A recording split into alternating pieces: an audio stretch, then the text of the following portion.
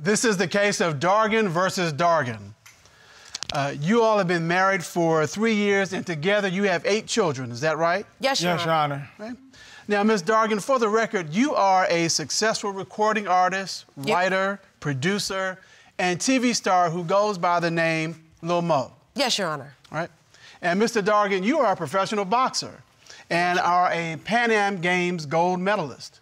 Is that right? Your Honor. All right. Now, Ms. Dargan, you have petitioned this court for a lie detector test to uncover the truth. Explain that, please. Well, my intuition hasn't failed me before. This is my 3rd marriage, okay? This is Karl's first. I don't want to get to a certain point in our relationship and it all go downhill. So I want to nip it in the bud right here, right now.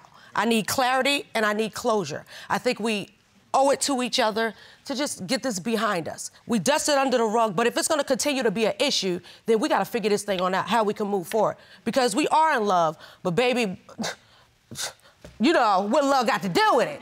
Hello? Hello?